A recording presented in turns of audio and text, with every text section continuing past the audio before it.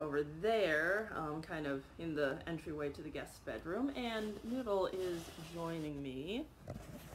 Let's see, there he is. We'll see how long he stays, but, you know, he is ready to participate. And I hope you are ready to participate too, or if you tune in at a later point. Again, we are doing these kind of short morning prayers, Matins, devotionals, as a ministry of Christ the King and as a way of staying connected to one another when we are not able to worship in person. So, let's begin with an opening prayer. O Lord, open my lips, and my mouth shall proclaim your praise. You are welcome to join me in singing the doxology. Praise God from whom all blessings flow. Praise Christ, all creatures here below. Praise God above, ye heavenly host.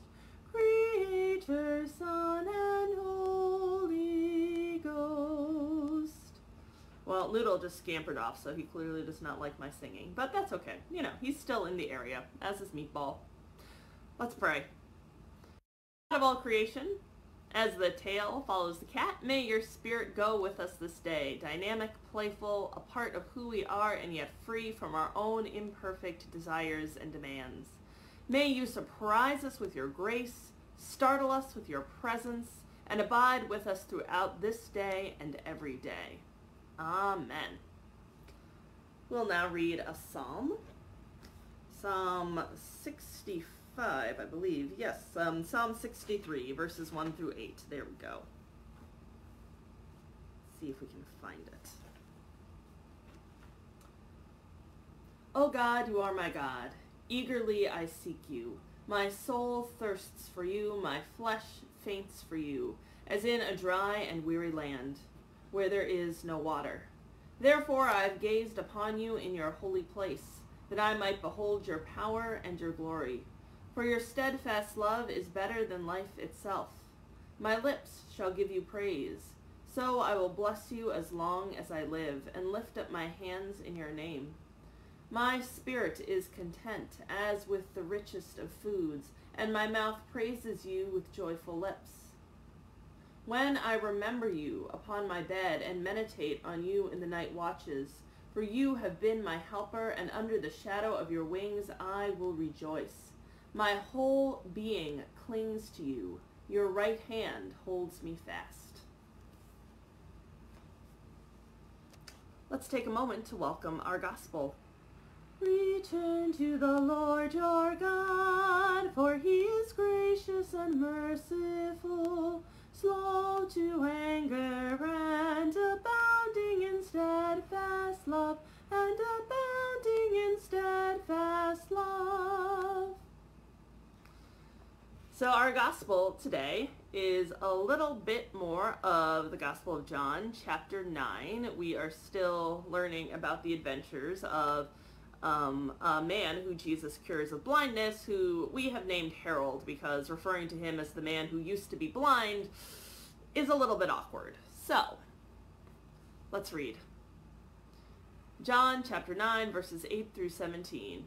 His neighbors, that is Harold's neighbors, and those who had formerly seen him begging asked, "Isn't this the same man who used to sit and beg?" Some claimed that he was. Others said, "No, he only looks like him." But he himself insisted, "That's me. I am the man." "Now, then, when were your eyes opened?" they asked. He replied, "The man they call Jesus made some mud and put it on my eyes. He told me to go to the pool of Siloam and wash. So I went and washed, and then I could see." "Where is this man?" they asked him. "I don't know," he said. They brought him to the Pharisees, the man who had been blind. Now the day on which Jesus had made the mud and opened the man's eyes was a Sabbath. Therefore the Pharisees also asked him how he had received his sight. "He put mud on my eyes," the man replied, "and I washed, and now I see." Some of the Pharisees said, "This man is not from God, for he does not keep the Sabbath." But others asked, "How can a sinner perform such signs?" So they were divided. Then they turned again to the blind man. "What have you to say about him? It was your eyes he opened." The man replied, "He is a prophet." So even in, this short bit of a passage, Harold has come a long way. In our last episode, Harold began as a conversation piece on the relationship between sin and suffering. The disciples said, "Well, what did this man or what did his parents do wrong that he is blind?" And Jesus said, "No, this happened this way so that God's glory might be displayed in Harold."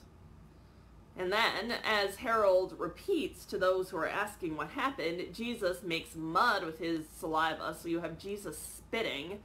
And then he sends Harold to the pool of Siloam. Harold washes and emerges from this pool being able to see. Now, it's important for us to note that at this point in the story, Jesus is not there. Jesus is gone. Once Jesus puts mud on Harold's eyes, he sends Harold to this pool of Siloam, and Jesus does not go with him. And so we have this big chunk of the Gospel of John, John chapter 9, where Jesus is not there. Jesus has left the building. And this is the longest passage in the Gospel where Jesus is absent. I mean, he's not even absent that long when he's dead. And it's important to note that because Harold is left on his own to figure out what has happened to him, who is this Jesus. He needs to struggle to make sense of everything. So let's slow everything down a little bit. Harold tells his friends and his neighbors and those who used to see him begging that he went and he washed in this pool of Siloam. And at the beginning of the Gospel, John gives us this nice little gloss that Siloam means apostolamenos, the sent one. And that's important because, that's a Greek word, and it comes from the verb apostello, and it's where we get the term apostle, the term that Jesus uses for those who he sends out to proclaim the gospel. Jesus also refers to himself as the one whom God has sent. So Jesus is also apostolamenos, the sent one. And so here comes Harold. He's got mud on his face. He washes in the pool of the sent one, and he emerges from that water different. Different, but not quite sure what's going on. So he is different and wet and confused. And as someone who was baptized as an infant, that would be me. That's pretty much my experience of baptism and Christianity, where this big important thing happens. You're marked by God, your sins are washed away, you are claimed as a beloved child, boom, you've been reborn into the family of God. And then, you're wet, you're confused, you're crying because you're a baby, and you spend the rest of your life trying to figure out what that all means. I mean, that's pretty much Christianity. And so Harold's story is very much our story. And once again, Harold does not have Jesus on hand to help him figure out all of what has happened. And to make matters worse, Harold is immediately confronted by all of these people who want to know what happened. He's questioned by his neighbors. He's questioned by people who used to see him begging. Later on, he'll be questioned by others as well. He's questioned by the Pharisees. And so when Harold shows up and his neighbors and those who used to know him are confused to see him looking around, they immediately begin to argue about Harold. So once again, Harold is being talked about and not talked to. People are saying, "Oh, is this the guy who used to beg? Is this the man who was blind?" And some people are saying, "No, just somebody who looks like him." And it's at that point that Harold interjects and actually says something. Harold says, "Ego eimi, I am the person you are talking about," or very simply, "That's me." Ego eimi in Greek pretty much can mean, "Here I am, that's me, I am the person you are talking about." And it is a big deal that the first things out of Harold's mouth is the phrase ego eimi. And to understand why that's so important, we actually have to back it up a little bit to the book of Exodus. So in Exodus, there's a lot that goes on. The Israelites are enslaved in Egypt. Moses frees them. There's the But early on in the story, we're getting to know Moses, who liberates them, right? And Moses encounters God in this bush that burns but is not consumed. And God says, all right, Moses, you have a job. You've got to go and free my people. And Moses says, okay, but when I go, who should I say that you are? What is your name? And God's response is, I am. I am that I am. I am the one who is. I am who I will be. I mean, you can have a lot of fun with the verbiage in Hebrew and what exactly is God saying. But it's where we get this divine name, the I am. And if you then kind of shift to the Septuagint, I love the Septuagint. I mean, you want to make Pastor Emily smile, talk about the Septuagint. The Septuagint is the Greek version of the Old Testament. And it is the text, the scripture that is being used by the people who are telling these stories about Jesus and writing the Gospels. So, for the most part, they're not reading Hebrew, they are reading Greek. And so in Greek, when Moses asks God, okay, what is your name? God says, ego eimi, I am. And to add to that, throughout the Gospel of John, when Jesus is talking about himself, Jesus will use this phrase a lot, ego eimi, I am. And you can tell that he's not just saying, oh, that's me. You can tell that he's referencing the divine name or something else is going on, because there are times in the gospel where he says, ego eimi, I am, and the reaction is strange. So at one point, Jesus says, ego eimi, and people start picking up rocks to stone him, and they accuse him of blasphemy. So, referencing the divine name. There's another point when the temple guards come to arrest Jesus, and they say, okay, which one of you is him? And Jesus says, ego eimi, and they fall to the ground. So, yes, ego eimi can just mean, oh, yep, that's me, but it can also mean something more. And it is very telling that the first words out of Harold's mouth, after he is washed in the pool of the sent one and been changed, are ego eimi. You see, Harold may not yet know the full of who he has met in this Jesus, what all is going on, but even so, Jesus has left his mark on Harold, body and soul. Even imperfectly, even when he's confused and a little bit lost, Harold is already bearing Christ. He is already speaking gospel. And so do we, right? We who also, at one point, were dunked in the water and are still trying to figure out what has happened to us. We do it too as Christians. We may not bear Christ perfectly. In fact, we don't. Nobody does. And we may not even always know what we're doing. We may be confused, but we bear Christ even so. That divine name is stamped on us. Yes, Noodle, I love you. You too. Well, I'm not sure if you bear the image of Christ, but you bear a very important image. You're a good cat. Sorry, he's meowing.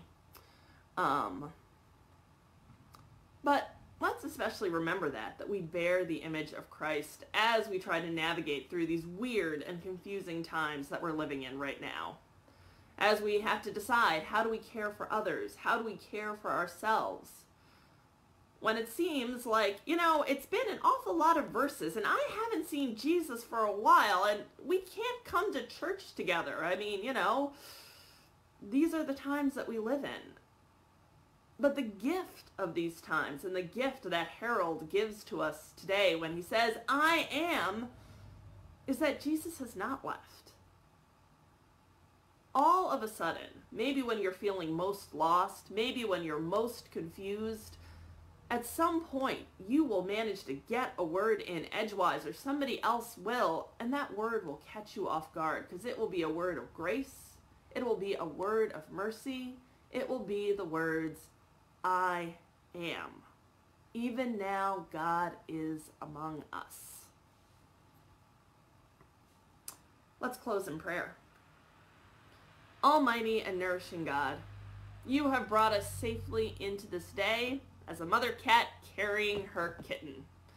Care for us and sustain us every second, every minute, and every hour of this day. Thoroughly cleanse us from sin and lead us moment by moment, that we may serve you and one another. I lift up to you especially Al Crawford and his family. I ask that you care for him in his time of sickness and recovery, that you be with his family as they work through what may be a very, very difficult time. God, in this time when we're dealing with sickness, it's really hard to be sick, and it's really hard to be the family of those who are sick. So I ask that you bind these people to one another, that you open new ways for them to stay connected, and that you remind them in big ways and small that you are with them, that you are not alone, that you are. In your strong name we pray. Amen. We'll close by saying the Lord's Prayer. You're welcome to join me. Our Father, who art in heaven, hallowed be thy name. Thy kingdom come, thy will be done, on earth as it is in heaven. Give us this day our daily bread, and forgive us our trespasses, as we forgive those who trespass against us. And lead us not into temptation, but deliver us from evil. For thine is the kingdom, and the power, and the glory, now and forever. Amen. Have a blessed day.